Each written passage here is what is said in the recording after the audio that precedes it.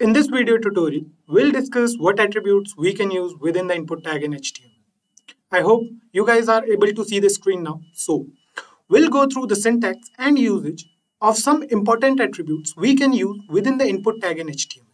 But before we begin, make sure that you have subscribed to our YouTube channel and press that bell icon to never miss any updates from SimpliCode.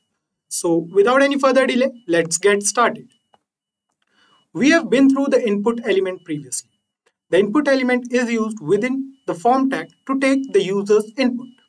We know the different types of input options in HTML like the radio buttons, checkboxes, emails, and many more. Today, we'll talk about the attributes we can use with the input element. HTML attributes refer to an element's additional properties or characteristics. We already know about the type attribute we use within the input element. So that attribute is used to define the type of input. We can use values like name, email, number, password, and many more such values. So let's take a small example of using the type attribute first. We'll not go into detail about this attribute as we have already discussed it previously. So what we'll do is we'll move to the VS Code and we'll start a code right here. So we are going to use the form tag first. So this is a form tag. Now we are going to use the input element. So we'll write over here input. Let's say type. Type is going to be radio. Fine. Now let's write something over here. So let's say we are writing over here JavaScript. Save the program and you can see here that this radio button is present on the browser. So you can see here we have this radio button. We can change the value here for the type attribute, right? We can use other values like text, name, email, etc. So the first attribute we are going to discuss in this video is the value attribute. This attribute is used to provide an initial value to an input box. Let me take you through the programming part directly so that you guys won't get confused. So we'll write over here. Let's give a break over here. And now we'll write over here input. So let's add a label first before we go into the input element. So we are going to use the label element and we are going to write here, let's say first name. Fine. Now we'll write over here inside the input element. Let's use the type attribute first. Type is going to be text for this one. Now we'll use name. So name we are going to write here, let's say fname for this full name. Now we are going to write here value. So let's say the value is going to be Ram. Fine. So we are going to close this input element over here. Save the program and you can see here we have a value present here automatically. You can see Ram present over here in the browser. So it is present inside the input box. Let me tell you guys about an interesting attribute now. The disabled attribute. It is used to disable an input box. So let's imagine a scenario. You are redirecting the user to a page where you can have an input option box which is already present with the username. So you want the user to enter other details except for the username. In that case, you can mention the disabled attribute within the input element and that's it. So let's go through it once. So what we'll do is we'll move to a VS Code and we'll write over here. So let's use the break tag first, or we are going to use this input box only. So we are going to write here disabled. Fine. So this is the attribute. We have put it over here inside the input element. Now save the program and you will see we cannot make changes to this input box now. This is because of the disabled attribute. The next attribute we'll discuss is the read-only attribute. This attribute also works the same as the disabled attribute. So a read-only attribute, or we can say a read-only input field, cannot be changed. However, a user can tap on it, he can highlight it, and even he can copy text from that input box. But he can't change the value. So let's try it over here. We are going to use the read-only attribute, but this time we are going to change the label name. So let's say we are going to write here label. Close this tag. So we are going to use it for last name. Fine. We are going to use the input element again. We'll write here input type as text. Then we are going to use the name attribute. Name is going to be, let's say, name. And then we are going to use the value attribute. So value we are going to, let's say, provide here Aman. Fine. Now we are going to use the read-only attribute. So we'll write over here read only. If you guys are using VS Code, you will get this at once. So save the program and here you can see we have last name as Aman. Fine. Now we are not able to make changes in this box as well. You can see I'm clicking on it, but I'm not able to make any change. I can copy it, I can select the text, but I can't change. So the disabled attribute and the read-only attribute work almost exactly the same. We are not able to change the values in either of the case, right?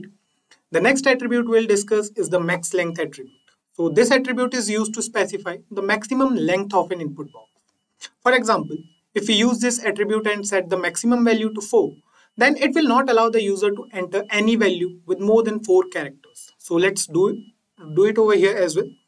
So we are going to write here after this. Let's add one more label. Now we are going to use it. So let's write something over here. Let's say subject. Fine. So we'll write over here after subject input type we are going to write here. So text, let's say, and then we'll write over here name. Name is going to be subject. Then we'll write over here max length. So max length is going to be, let's say, 4. Close the input element and save the program. And you can see we have a normal input box present over here. So here you can see we have this input box. Now let's do one thing. We are going to use the break tag over here to make it more clear for you guys. So here is our subject.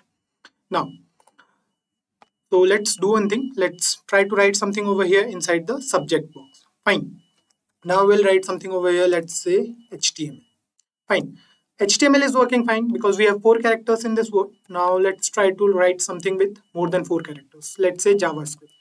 So let's say we are trying to write over here JavaScript, but you can see I'm only able to write Java over here because the maximum length is already set to 4.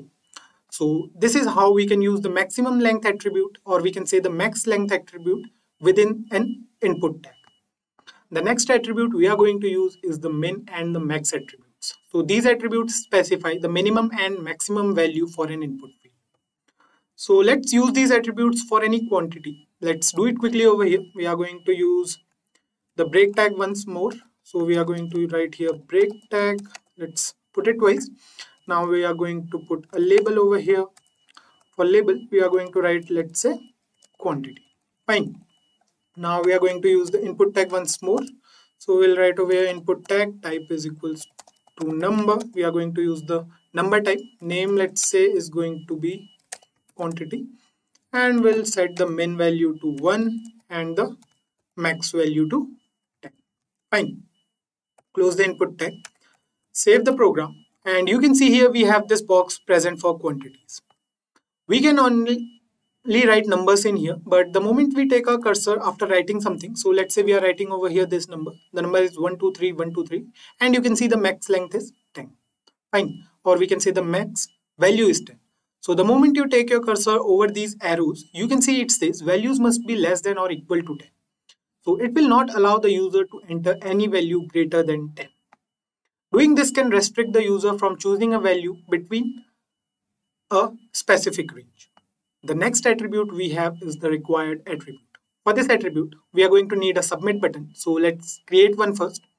Now we are going to write here after this, we are going to use the break tag first. Now we are going to write the code for adding a button. So we are going to use the input element for this. Let's say input type is going to be submit, and we'll write over here value as well. Value is going to be submit for this submit button, and that's it. Save the program, and you can see we have the submit button present over here in the new line. So let's use the break tag once more. Now we are going to see the usage of required attribute. Fine. So the required attribute will not let the user go ahead without filling a particular input box. So for example, if you are writing over here, let's say input type is equals to text. Let's add something over here. So we'll write over here, let's say name. Name is going to be add, and then we'll write over here, we are not going to use any value. So we'll close it, and we'll add the required attribute. So we'll write required over here, save it now. And here you can see we have an input box. There is no label for this particular input box. Now click on submit button, and you can see it says please fill out this field. So we cannot submit this form without mentioning anything over here. So let's say we are mentioning something over here. Now click on submit, and you can see we are not getting any more pop-up for this now. So it says please fill out this field as well if we take our cursor to this particular input box. Fine. So that's how the required attribute within the input tag is used. The next attribute we'll use is the list attribute. This attribute is used within the input attribute, but every time we use this attribute, we need a data list element. We need to mention the options we provide for the list within the data list element only. So let's go through the programming part for this as well. We are going to mention break over here 2 times, and now we are going to use the label input element first. So we are going to write here label, and let's say we are writing languages over here. Then we'll write here input. So we are going to use the list attribute. So list is going to be, let's say, for languages. Fine. We'll write, let's say, name as lang, and close this input box. Save the program, and here you can see we have this label and an input box present over here. Fine. Click on it, and you can see we are able to write anything inside this input box. Now, what we are going to do is we are going to use the data list element. So we'll write over here data list, and we are going to use an ID for this. Let's say the ID is lang1. Now close the data list element. Now we are going to put options over here. So let's say we are writing over here option. Value is going to be HTML first. Then we'll write over here again an option. So let's remove this option from here. We are going to copy this. So let's copy it from here, and we are going to paste it for some time. Fine, for 4 times basically. So let's paste it over here. Save the program. And here you can see we'll remove these options first. Save it. And we are going to change the values as well. So let's say we have CSS, then we have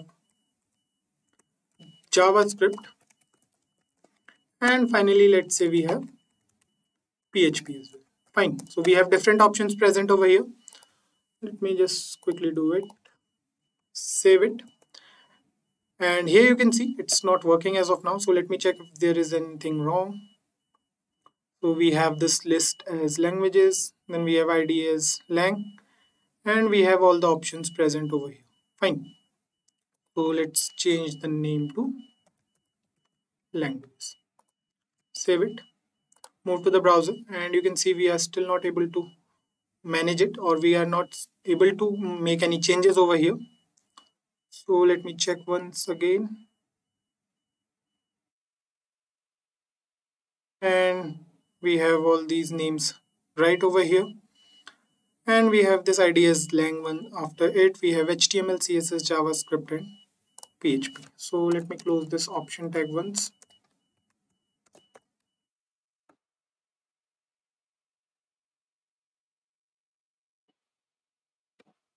So leave it, guys. I'll get back to you with the correct answer for this question. So it's not working as of now. It might be an issue with the VS Code as well. So we'll check it and we'll get back to you. Now, moving ahead, let's go through the multiple attribute now. The multiple attribute allows the user to choose more than one option. So let me take you through the demo part directly. What we'll do is we'll write over here label, and we'll mention for. Let's say we are going to write here files. We are going to write here select files, and we'll write input element over here. So we'll write here input type is equals to file, ID is equals to files, and we'll write name as files, and we are going to use the multiple attribute over here. So we'll write over here multiple. That's it. Save the program. And you can see we have this option to choose a file from a computer. Now, what we can do is we can choose more than one file. So we can click on it, and here you can see we have multiple files. So we'll choose 3 files, and here you can see it says 3 files because we have chosen 3 files. So guys, the number of attributes present within the input tag is so large that we can't discuss all of them at once. So these are some of the most important attributes we need the most while creating a form with HTML. I hope you guys understood what we have learned in this video and about this data list. We'll check and we'll get back to you in the upcoming video. So we'll see what's wrong here, and we'll get back to you on the next video. So don't worry about it. So it's time to say goodbye, and I'll catch you guys in another session. If you enjoyed watching this session, do give it a thumbs up, comment your doubts below, and we'll definitely help you. Until then, keep coding and stay tuned to SimpliCode.